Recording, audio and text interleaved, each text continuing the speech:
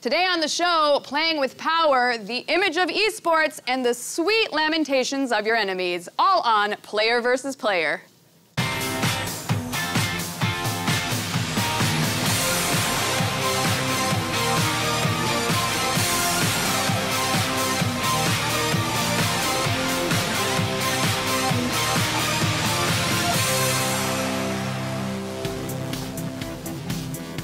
Welcome to Player vs. Player, the show where we debate the burning questions in the world of esports. I am your host, Jessica Chobot, and it's time to introduce my lovely guests. He's a former U.S. Army infantry sergeant and also a former manager of Cloud9 CSGO team. These days, he can be seen as a desk host and correspondent. Please welcome Trace Saranthus, a.k.a. Stunna. Hey, how's it going, Jessica? We're ready to do this thing, Awesome, good. I'm glad you're bringing your A-game. All right, moving on. She started out as a competitive Team Fortress 2 player and is now a host and correspondent for Overwatch tournaments, as well as having hosted Turner Broadcasting's E-League. Please welcome Rachel Querico. Hello. Thanks so much for having me. This is awesome. I know, this is really fun. I think we're going to have a really good time. I hope so. All right, he's worked as an interviewer for Valve at the International, as well as numerous other events, including DAC and the Summit. He is currently with Beyond the Summit. Please welcome Ken Hotbid Chen. Hi. Hi, Ken. Always excited to debate E-Sports. I know you are. And finally, he's a retired Heroes of the Storm support player and is currently a commentator for HGC. Please welcome Wade Dreadnought Penfold. Hello, Wade. Hello. I love how fancily dressed you showed up today. You know, dressed to impress. I hope you're impressed, Jessica. Yeah, heck yeah, man. Always dress for the job you want, right? All right, now the rules are simple. The panel will debate. I know, you're out of luck, dude. The rules are simple. The panel will debate a series of topics. I'll choose a winner after every question. Only 2 people will move on to the end and compete in our final round. So let's do this. Are you guys ready? Ready. All right. So our first question, from Rob the Robot to Donkey Kongas to the Wii Vitality Sensor, Nintendo has always marched to the beat of their own drummer. With the return of the Nintendo World Championships, the Big N is once again dipping their toe into the world of esports and competitive gaming. What do you make of Nintendo's unique take on esports? I love Splatoon, and I kind of laughed at the idea of that as an esport until I got my hands on it on the Twitch stage. I got to play it a little bit, and it blew my mind how competitive, how intricate the thought process was in that game. So I'd love to see high-level competition in that. Yeah. I completely agree, actually. Splatoon, I had the exact same thought process when looking at Splatoon. I was like, this is never going to be an esport. Like, in the world of shooters, because how Nintendo constantly markets themselves to be this, everybody can come and play our game style, it seems like it takes away from, like, the hardcore gamer, but they actually are doing a pretty good job of making games that cater to not only the noob audience, but also the hardcores. Oh, wait, go ahead, Ken. You seem like you disagree. You see the approving look on your face. Nintendo's esports are bad. They're not fun to watch. Like, What makes them not fun to watch? I mean, I watched Splatoon, and like, let me just say, it's not as, in my opinion, not as fun to watch as a lot of the other shooters. Well, here's a thought. It might not be fun for you, but what about for an up-and-coming audience, as in little kids, that Maybe. is an I'm not a untapped little kid. market? I don't know. I'm not a little kid. I just know, like, the esports audience in general, right now, there seems to be not a lot of people that age. I don't know how are they on Twitch? I'm like, I don't really know the stats. Well, Rachel, I'm giving that point to you. Well done. All right, next question. Capcom is hosting a bunch of special events for the Marvel vs. Capcom Infinite community. Now, players battle to win one of 6 Infinity Stones, which gives them special abilities in the upcoming tournament. Should other esports developers start mixing up the rules to keep them exciting, or is it more important to keep a level playing field considering how much money is at stake? This Infinity Stones thing is garbage. Like, yeah, why don't you like it? Well, basically, seeding can exist in a tournament, right? That makes sense. But when you start giving players attributes and abilities that their competition can't have access to, that's not competitive right there. Do you even know what Infinity Stones are? They are the most important and powerful entities in the universe, okay? It sounds like you read the lore? A performance-enhancing gym is no joke, all right? I want to say I completely, and not maybe specifically when looking at these gems, like in the balance of them. I don't know the scene well enough to argue whether or not it's a balanced decision, but I will argue that I agree that any advantage given to a player that isn't within the game, that is in the game itself should never be done. giving an advantage through a tournament format is going to be healthy and very competitive, but the minute that the game, the actual game where the players are there clicking, acting, and making decisions, if at any point that they have an advantage in a playing field that was not through a decision they made, it's automatically an unhealthy competitive environment, and that all publishers should look to avoid that at all costs.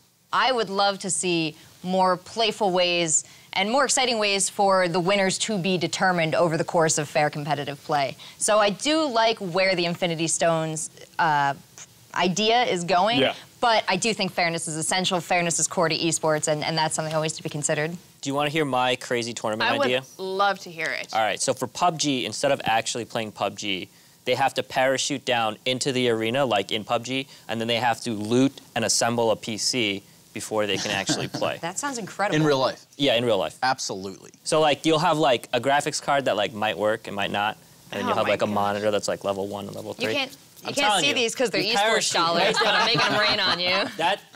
That's a good tournament format. Hey, you don't have to sell me on it. ESL, you can do it. You have my license. Just mention me in the credits. Nice. All right, well, Wade, I am awarding you that point because you did such a good job hitting all those marks and kind of kickstarting this conversation. Well, that's it for this round, folks. Make sure and stick around because there is more player versus player coming up next.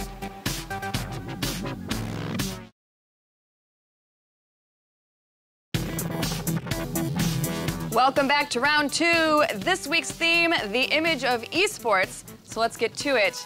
All right, so in South Korea, top gamers are celebrities. You see their faces plastered on billboards. Groupies follow them wherever they go. How long will it take for esports in America to achieve the same, quote-unquote, rock star level of mainstream popularity? I don't know if you've ever been walking around LA with any of our League of Legends or Heroes of the Stormcasters, but we're well on our way to that rock star status, at least for a lot of the personalities in the scene. How long do you think that turns into more like, you know, moms and dads start to know who you are and things of that nature? I think it's less of a timeline and more of like the big break that esports is going to get where it merges into the mainstream. You know, when Justin Bieber shows up at the League of Legends World Championships, or, you know, Selena Gomez comes and buys an Overwatch League team, then maybe we'll see which is crossover. far out of the realms of reality, right? Right? But she's exactly right in terms of like being out in public and seeing that interaction. We were just in Orange County not long ago with the Cloud9 CSGO team, and they were eating ramen, and the people on the table next to us like, hey, you know, take a picture, blah, blah, blah. I mean, it's a real thing already.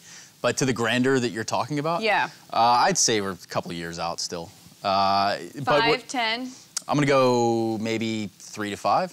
3 to 5. That's relatively soon. I mean, because if you look at the rate this whole thing's growing, right? The money that's being thrown around, the sort of eyeballs that we're getting on it across the world, there's no doubt it's gonna happen sooner rather than later. Gotcha. Would you guys agree, disagree? I think I'd agree. I might maybe slow the timeline a little bit from what they projected, but only for esports talent specifically. Just generally, they rely on essentially the league formatting in whatever game that they're playing to help better support them, and typically they're the ones struggling at like kind of getting their name brand out there. So I feel like they'll be a little bit behind, but gamers that are big in social media and like big presence on things like Twitch already are near that status within the US. And so I think that they'll make it within probably 1 to 2, maybe 3 years, but the esports definitely before the next decade. Yep. I just want to say, I think the whole like they're rock stars in Korea, that's a little overblown. Like they're very popular in Korea, but they're not like K-pop stars or, you know, TV series stars. Yeah. They're just bigger than they are in the US. They're at the top of their particular bubble. Yeah. So I think, you know, we're not that far off from that, not like the actual rock star. You know, didn't Optic have a book that came out that was like New York Times top 10 bestseller recently? So, you know, they have an audience. Some of these players have like millions of Twitter followers. So they're already there. It's just, you know, they're not going to be like LeBron or anything anytime soon. Yeah. You know, I mean, these are all good points, so I think I'm just gonna give everybody a point. Yay, everybody gets a point. Points for you, points for you. All right, so moving on, there are a ton of games based on real life sports, Madden, FIFA, NHL. Should esports based on real sports be a much bigger deal? I don't think that they should have any precedence over any other esport at all. I mean, the better game, may the better game win, or the better funded game win, right? So I think that's how it breaks down. I don't think it's on the community or anybody's responsibility, but I do think that there is an area kind of covered in the esports area, world, where it's just focusing on games that are a esport angle on a traditional sport. I would argue the closest thing we have to that right now that's doing pretty well is like the RLCS with Rocket League. And even though it isn't traditional soccer, it's like the closest thing to taking a traditional sport, putting a gaming twist on it, and then just, you know, putting it out there and saying, what if we remove the judgment of like an umpire or something, or the human error to say that was a good, this was a bad, and put that into a gaming environment? We can make our sports better by making them digital and making them games. So I would like to see us try and get better at that. Just give him the point. Do you guys know what? Very good debater. I gotta tell ya, I'm like, damn. I mean, do you guys know what Uncanny Valley is? Yes, very much so. When you have a game that's too close to the real game, you just watch the real game. It's like not like in League of Legends, you're a fantasy character that can do all this crazy stuff that you can't see in real life. When you're playing NFL Madden, it is so close to the actual NFL, maybe without the actual like concussions and stuff. But like when you're actually in the NFL, you just watch that. Like why would you watch this? You know, so it's too close. Why wouldn't you watch both though? If let's say, I mean, there's people that are gamers that also like legit sports. Yeah. So why wouldn't you just watch the two? There'll be people that appreciate both. Yeah. But like ultimately, sports, like I'm saying, I don't think that there should be any special emphasis placed on putting esports first, right? Yeah. I mean, even the other way. I think they should make a game where you play as an esports person playing those games. So it's through a couple rabbit holes. Oh yeah. It's like Football Manager, except you're trying to own your own team. Well, Rachel wanted to say something. Yeah, I think sports video games would really benefit from kind of the lens of esports being brought to their individual little pockets. Everyone in college played sports games. They played NHL, they played FIFA, and there are leagues out there where these players are competing. We just kind of haven't turned the public eye to them. And so I would love to see what putting that public eye on them, putting them on a stage like we do with our other esports would do to their communities. Well, I mean, look at fantasy football, right? There's a great example. I mean, it's based off of real plays and real players, but it's still a game that's going on in your office or wherever it is that you have that particular, and people have leagues and whatnot. So, but those people will still watch the game. I mean, granted, it's a little tighter tied to your results, but still, I mean, it's one step removed. Why not 2 steps removed? And instead, you're watching people play some sort of NHL game, If you build it and make it entertaining, people will come and watch. Yeah. By no means should we be throwing traditional sport like games up to be like, this is the next esport, but I do think that maybe they haven't been promoted and supported effectively enough. Yeah, I actually think the NFL and those companies actually promote their games quite a bit. Like they put up a lot of prize money. They don't actually get that many viewers, but they still fund it quite well. So I actually think there is some support. They might just have to, it just might be that these kind of games just aren't that popular to watch. Do you think they're being suppressed at all by traditional sports? They're just not exciting. There's nothing like Counter-Strike out there to compare it to. There's nothing like League, there's nothing like Dota. But Madden is like, I can just compare it to the NFL, and I'd rather watch NFL. I mean, like, if it's like NBA Jam and they light on fire when they dunk, like, yeah, I'll watch that. But if it looks like, almost exactly like an NBA game, like, no, I get what you're saying. Wade, I'm going to go ahead and give you the point because I think that was really well said, and also because Stunna said to give it to you. So that's how that works. You're welcome, man. Thank you. We just can't I appreciate it. Good job. Good job, everybody. All right, that's it for round 2. Stay tuned for the final question. More player versus player coming up next.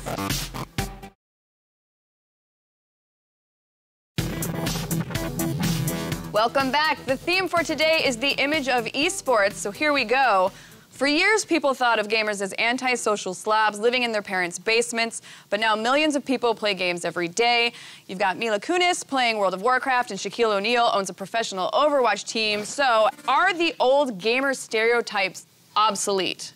Yeah, I mean, we've moved out of the basement now, we're in the garage, so it's not bad. Yeah, but the stereotype, I do think, like, it very much is prominent in the fact that, like, a lot of people do view it as, like, that they don't have the opportunity, and though we can all sit here and be like, well, look at us, right? Like do we look like that, not getting something done, like, you know, that kind of failure to have motive. Okay, some of us. Friday, maybe. Which of us? But What are you throwing that in? that failure to be motivated and you know, make something of it, I feel like is very much not a true statement anymore. And like even I, like when I was dating, like in a professional gamer and going like up to the girlfriend's parents and be like, I am a professional gamer. Once they got past the idea of a job, they still were kind of just like, you are not the person we assumed would be a professional gamer beyond that point. And that, though it maybe shouldn't exist culturally until it kind of, you know, grows out, it will always exist. Yeah. knowing what you guys know about the pros and the cons of being involved in this industry, if a kid came up to you and said, this is something I want to do, would you say, yeah, that you should? Or would you be like, yeah, you know what? You check out other avenues. I would try and talk them out of it. I think it's a lot less luck-based than auditioning for a movie. I think in Hollywood, there's a lot of people that are very skilled that are able to do these parts, and it just happens to be circumstance, like just the right time at the right place, and you blow up big on some random movie. Doesn't happen in esports. There are ladders, there are scouting. It's like, if you're good at a game and you can make these organizations money, you can make these teams money, they're gonna find you. There is not a kid that's as good as Brax in CSGO that is just out there that no one knows about. He will be playing in FPL.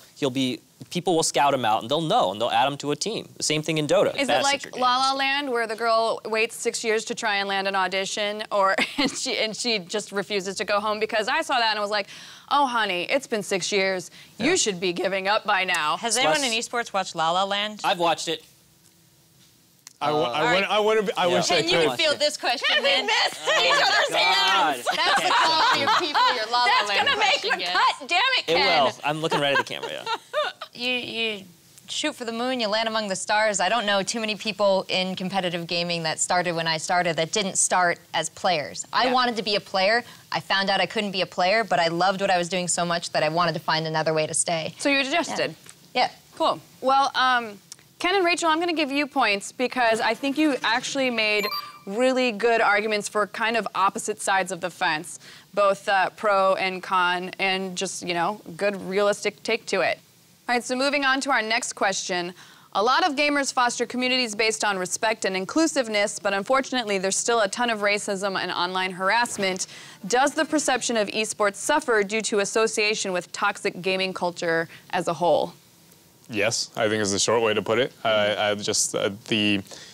Anytime that there's a negative light shed on esports, I think like as big of a problem as the toxicity may be. I think that it's very clear that it will kind of set us back, but I feel like it's too complex of a problem to immediately be like, oh, you know, like we can solve this, which is why it still exists. That and the fact that people hide behind their keyboard, mice, controller, whatever. They use it sort of a proxy almost to try to say and get away with things that they would probably not normally say out and about at your local Burger King. Nonetheless, I mean, toxicity exists all over the world, right? But it's just so much more prevalent, seemingly. It's especially online. bad in But I video think games. esports is sort of an answer to the toxicity in gaming because esports provides the fairness structure, the rule structure, the league structure to say, hey, if you're going to participate in our league, hey, if you're going to go after our prize money, here's the standard of rules that you have to abide by. You know, here's a code of conduct. And so that's a gift that esports can give the general gaming community. But there's a pretty big difference between like really aggressive competitiveness and just kind of general smack talking, and then what borders on like emotional abuse. Oh yeah, you know, I actively would encourage my players not to go on message boards or Reddit after a loss, or sometimes even after a win. I'd actually just say, you know, stay away from it completely, because the stuff that gets said across the forums, across the Twitch chat, albeit to either women or competitors or whatever, it's almost the same, really. It's really vile and pretty disgusting, dare I say. But then you look at the big picture internet, right? It's not known to be the sanctuary of just everybody just be real nice to each other, rainbows and butterflies. No, it's the internet is overall a pretty crude place. I mean, it's really the anonymity of it is what makes it really easy to be toxic. I think it's on whoever is in charge of the communication, whether it's the publisher in the game or whoever owns the forum, to really police what people say. Or not like in the sense that you can't say what you want to say and you shouldn't have different opinions. Abusive. But you can't be abusive, Yeah. Awesome. Well, guys, those were all great answers. I'm going to go with, you know, Stunna, I'm going to give it to you. God, we did it. We're on the board. Just want to give a shout out to all my sponsors. I'm kidding. I'm kidding. Great.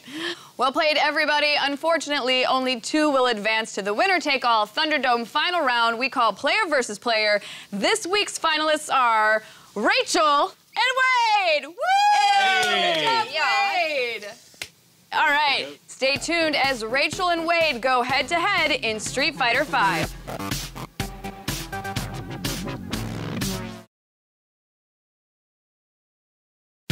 Welcome welcome back. This is our final round where our remaining 2 guests will be battling it out head-to-head in Street Fighter V. Wade, Rachel, who are you guys picking and why? I did a little research before this, and I landed on Birdie, who's going to go with, and mainly because he just looks like he establishes dominance on his territory, and that's what I'm looking to do. All right, Rachel. That is fine Who are you by gonna choose? me. I'm gonna go with Cammy here. I've always loved to play Cammy when I play Street Fighter. Got the same hair game going on. I feel Very some fast, strength. but very light strikes. Do you think that's gonna be able to hold up against Birdie? Oh yeah, absolutely. My leg play is gonna keep him on the ground. All right. Well, are we ready? I mean, I'm down. Okay, let's get started. Ew. Look at that chain. Birdie's ready to, I'm going. Look at that belly. Oh, no, there she goes. Yeah, but you're fast. Oh, that's my grab? Ooh. Dude, Oh, good one. Oh no, no, Good no, job, no, no. Cammy. Nobody puts speed. No! No! I feel like Unbelievable. What is the Oh V-trigger? my How does gosh, V-trigger Birdie, you work? might be doing this. Oh, Birdie, you might be doing it. No, Oh, no, Cammy's don't coming jinx. back. Don't jinx Cammy's this. coming back. Don't. Wait, cheating. Oh my gosh, Birdie did it. That was so Kind of cheating a little bit. It's best of 3, right? It's best of 3. We're going back in. We're going back in. Okay, all right. Dude, that was nice. Nice. I don't really know how to do I found this. it. Heavy kick. Oh my god, get out of Oh, here. no, you're stunned. No, my no, God. no, no, no. Can we do this again? No. We're missing. Oh, no, you're coming back. That was it. That was what I was trying to do. That was the thing. I did Is that it. enough? Is that No, it's not enough. Oh my God, you got this. Oh my God. Jessica, bring it on, Jessica. Ah, God, no! I can't believe. That was really good. That's insane Woo, that I've got actually goosebumps. happened. That affected All right, it. Okay. stop talking. Stop being nice to each other. Play. Oh gosh, I'm so bad. Toxic gamer. Yeah. Give me the toxic gamer. Yeah, give me the toxic gamer thread. experience. You're terrible. Whoa, I am. You're bad at this game. It's working. Oh, the head game. And just low kicks, that'd be great. Wait, what? Oh. Bob Saget, are you kidding me? That looked all flashy and then I end up... Did you legit just say that? Shit. Oh! That's a ham-fisted. That is not even. Oh my God. Good job, Birdie. But I gotta tell you, what a comeback on that second round. know That what? was fantastic. Thank you, Jessica. Absolutely. Thank you. And we have our winner, Wade. Congratulations. Excellent job. Thank you, sir. And thank you, Rachel. You did a good job as well. And thank you for those of you at home. Make sure and tune in next week when we have another episode of Player vs. Player. We will see you all then. Bye.